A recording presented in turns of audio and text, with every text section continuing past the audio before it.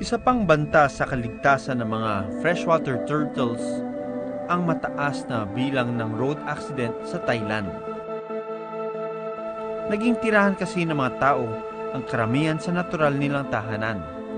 Kaya naman madalas silang napapadpad sa mga kalye. At bago pa kami makarating sa pagririlisan ng mga pagong, okay, let's go. Yeah, we're picking one accident turtle. Oh, okay. On the way because Okay. They call on Facebook and nobody's Rescue. helping him. So we're gonna pick him up. Okay, good. kailangan muna naming rumuspundi sa isang pagong na nasa peligro daw ang buhay. Isang yellow-headed temple turtle ang nasagasaan malapit sa isang gasolinahan.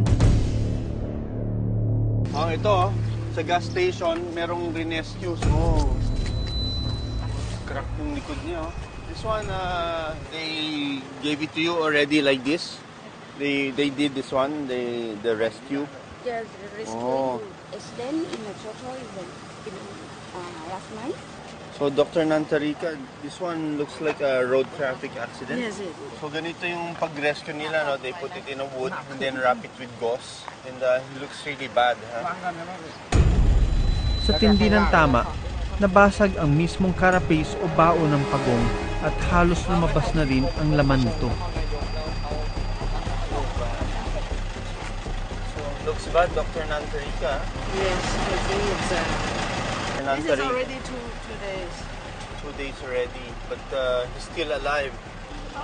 Grabe, oh. Kita mo, 2 araw na raw ito. So, this is like a stretcher for turtles, but this time they're using the gauze to pack the shell because it's really damaged. Because if we don't put the Gauze. down here, on the downside also broken. So if it's broken, then he's gonna be in really bad pain. Yeah, So. not stable. So this is a case of a road traffic accident. We have so many of these cases in the hospital. You saw. Because there is no border between the natural habitat and the road. That's why they cross. Right. And the thing is that nobody wants to pay for this, and it costs so much to Repair and to treat one of these. It will take about a year.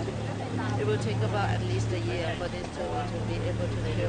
I don't know if this one will survive or not. Dahil sa malasakit ng staff ng gas station, may pag-asa pang maligtas ang pagong. kita natin dito hindi nila kinakain yung pagong, kundi tumatawag sila. Pero hindi daw nila malaman kung sino tutulong sa kanila dahil napakamahal daw magpagamot ng pagong. Pero si Dr. Nantarika at si Fon, meron silang organization that does rescue of turtles. Ang carapace o bao ang pinakamatibay na proteksyon ng isang pagong. Kung hindi mabibigyan ng lunas, pwede niyang ikamatay ang pagkasira nito. Now we are going to take the turtle back to the hospital. But right now we have to do the first mission first by releasing the one that we already rescued and treat and be able to go to the nature. Pero hindi lahat ng pagong handa nang bumalik sa wild. Tulad na lang ng isang ito. Very light. Sobrang hina, oh. Kita mo yung paa niya, halos. It's just dangling. That shows how weak it is.